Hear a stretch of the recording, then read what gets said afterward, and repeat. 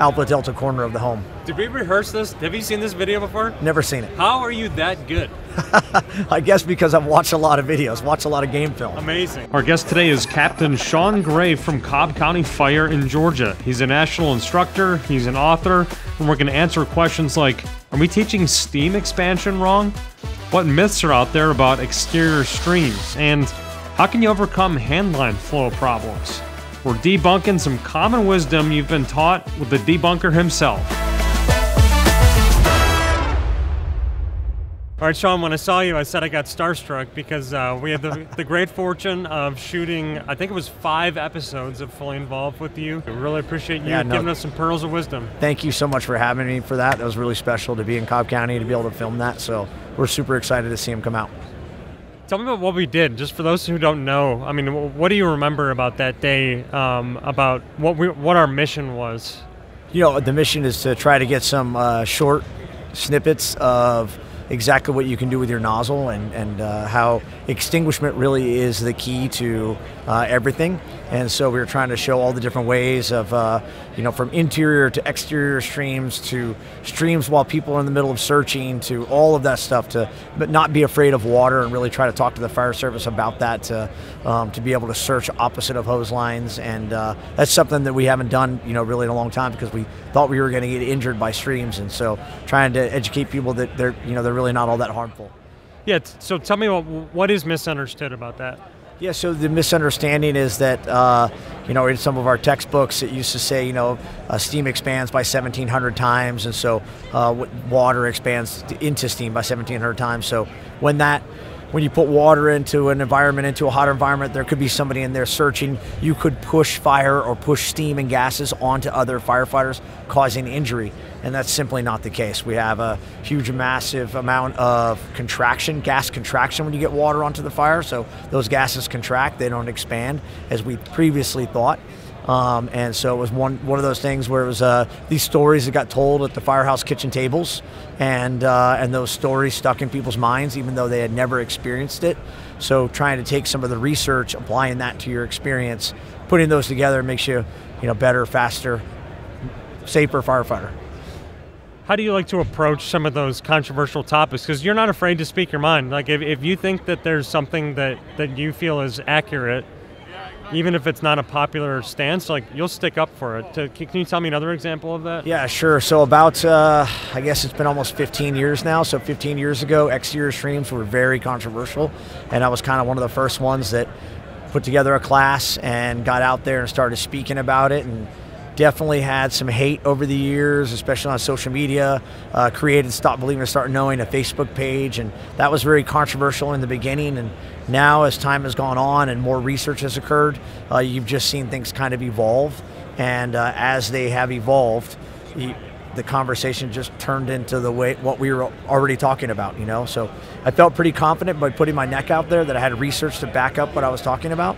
But at the same time, there was still some friction, and you're fighting against, fire service tradition, and a lot of the people that were out there speaking against it in the beginning are now completely on board and have done a full 180. So it's kind of nice to see some of that. I know you're a big smoothbore fan. Can you tell me kind of where you fit into the nozzle conversation? So, with technology today and the low pressure nozzles, smoothbore or fog, honestly, like when I have that conversation with people, I'm like, hey, I don't care which one, right?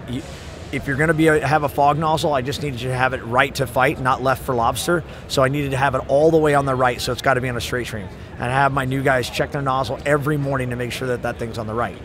But if not, I prefer a smoothbore because firefighters can't screw that up, right? It's just open and close. Unless you really start moving the nozzle and whipping it around, that's the only thing that you could break up the stream enough to cause some sort of push of air. And that's why I prefer a smoothbore, is because it's really easy to use. It's just open and close. Fog nozzle's a little bit more advanced, and some people do prefer a fog for hydraulic ventilation purposes or things like that. But at the same time, I can teach you how to do hydraulic ventilation with a smoothbore nozzle just as well. So so I prefer the smoothbore just because, again, they can't screw that up. It's just open and close. Your partner in crime, PJ Norwood, big water mapping guy. How much How important is that to you? How important is the water mapping? Water mapping has, you know, in my class here today that we're going to talk about. So I have a video from a fire in Cobb County where we had a firefighter who had been on about 8 years and hadn't really ever been taught anything about water mapping. So he flows water up into from the exterior up into the window and really whips the nozzle around, doesn't let the water do its thing at all, right?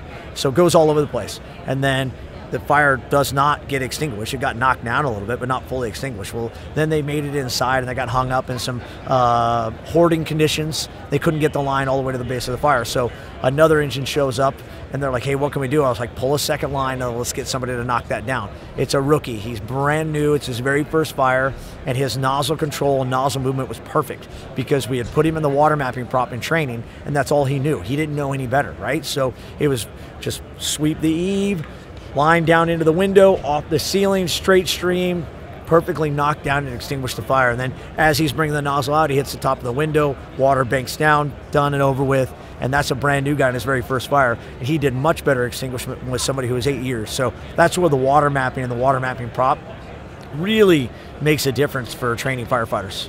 What you know, there's always haters. What do haters say to you about water mapping? I think people are going to say, oh, why do I need to know all this stuff about the water droplets and how they travel? And it's like, well, because most people in the books when I came up, there were pictures in our IFSTA training manuals that basically showed water hitting the ceiling and coming down onto the, like, water droplets dropping down like tennis balls, right? It doesn't do that at all.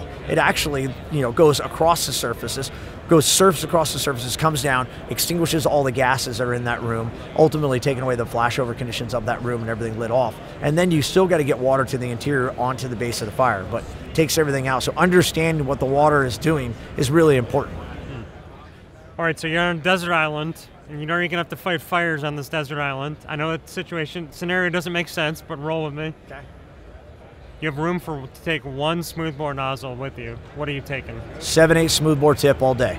Because no hesitation. Nope, no hesitation. So that flow rate at 160 GPMs with a smaller hose line, it's so much more manageable. And through all the research, we've shown, like, we've put out massive fires in some of our research studies, and I've been fortunate to be on the nozzle for some of those. So openly flowing a nozzle and doing some true extinguishment with a 7/8 smoothbore nozzle, it's about getting the water in the right place, right? It's not about that large flow that you need. That's what a lot of people think, like, oh, I got to have more GPMs. No, you actually don't need more GPMs. You need proper placement of the nozzle and maneuverability of your hose line to get it into the right place. We haven't really delved into the monitor conversation. What's a common problem that you think monitors or ground monitors especially can solve? I know we did a lot with the BlitzFire. Yep. When we were shooting videos with you. Yeah, so one of the things about the BlitzFire, for example, or common monitors, other manufacturers that are out there, is the water monitors are going up into the space. So we'll just say, give a scenario of a warehouse fire. And we're in defensive operations, we have ground monitors on the ground.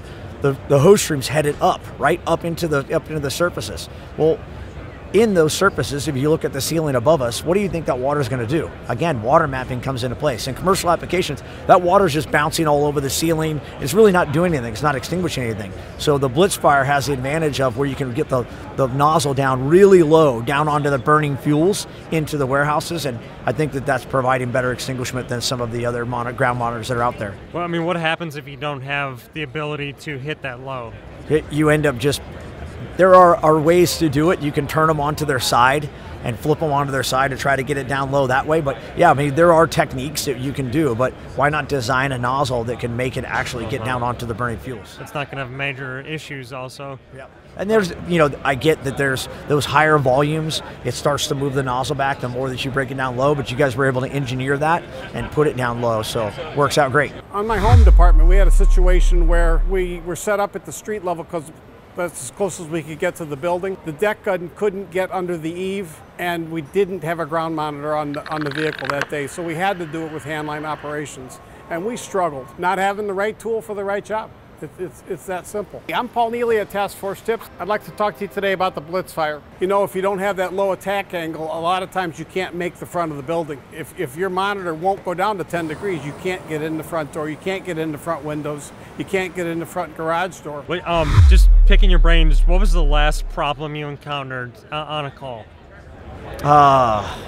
Man, there's one, I think, on every single call, right? I think that's what's good about being a firefighter is that it's always troubleshooting and be able to do stuff. So, but yeah, I think the biggest problems is on fires is making that stretch and realizing that your flow might not be accurate. So one thing that I always try to tell my firefighters, when you check your nozzle at the front door and we're checking our stream, make sure that you understand what the flow rate should look like, what it should look like.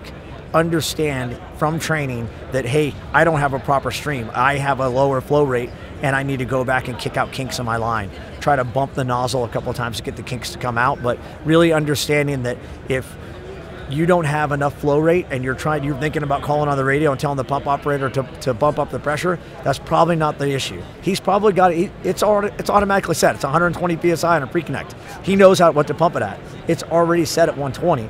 It's you have a kink in your line somewhere and you need to fix that line. Wow. Wealth of knowledge. Do you mind if I show you a video? Can I do a John Madden and do a color commentary from your old Facebook page? So this is from Stop Believing, Start Knowing? Yes, sir. They shared a department's page. All right, so we're getting a live read on this.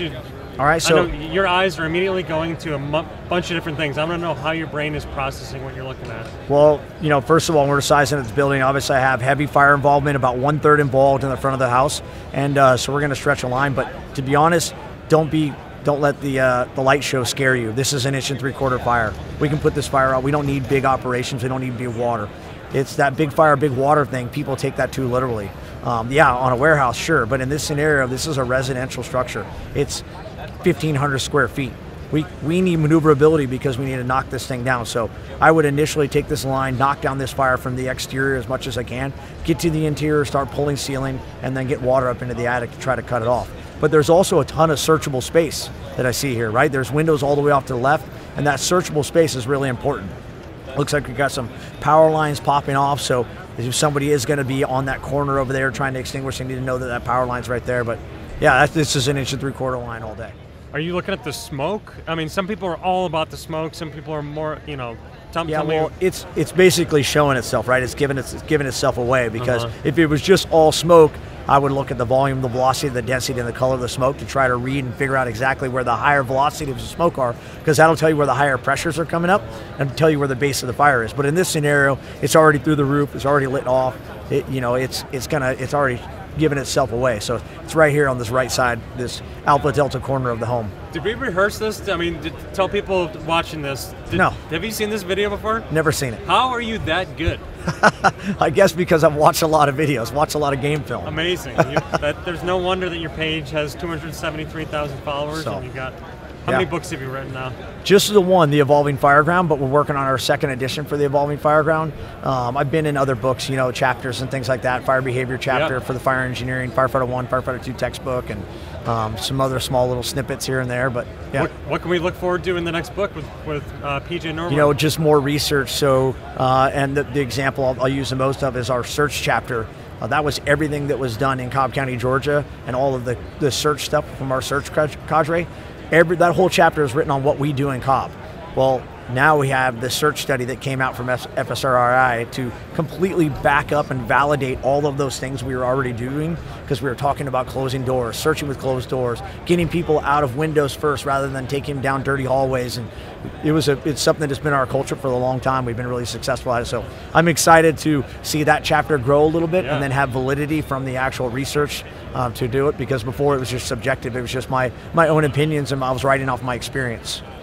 What was your favorite chapter or moment from that book that we can look forward to? Probably some more of the fire attack stuff. I think the fire attack chapter gets updated, and we already talked about maneuverability of hose lines, and you don't need that many GPMs, and there's going to be a lot of that in there, talking about lower GPMs, hose line maneuverability, getting water into the right place for ultimate extinguishment. Cool, and when can we look forward to seeing the book? It'll be released FDIC 2026. All right, well, can't wait. Yeah, man. Mr. Sean Gray, thank you so much for joining us. Thank you very much. And it was such a pleasure to see you in your element in Cobb County with your crew, and just really excited to show everybody all that tactical knowledge that you shared with us on that day. Awesome, man. Thank you guys for coming down. Thanks Appreciate very it. much. All right, take care. Curious to learn more about TFT nozzles? Check out the new sortable nozzle page at tft.com/shop.